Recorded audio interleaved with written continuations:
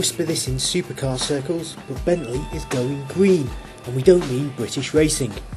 Yes, this is the Continental Supersports, the fastest and most powerful car Bentley has ever made. And guess what? It's eco-friendly.